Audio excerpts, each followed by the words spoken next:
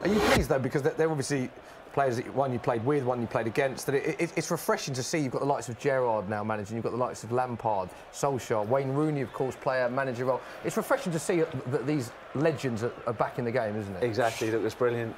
Speaking to Wayne not so long ago. Oh, did you? Yeah, look, he'll be a rival, isn't he? No? Yeah, exactly. Look, he said he's looking forward to face me on the sidelines. He said he's going to make sure he's not starting that game. He just wants to play against me on the sideline. Telling you bring Phil Bardsley along, then yeah. He claims that was edited, but love that. How do you think Wayne will do as a coach? Look, more than capable of doing it. Yeah. He really wants to get into the management side of it further down the line too. Because he used to always joke that he was picking the team with Sir Alex, going back those few years ago too. But he thought he was. I think Sir Alex just used to extremely surprised. Keep him nice and happy. Pretend he's picking the team.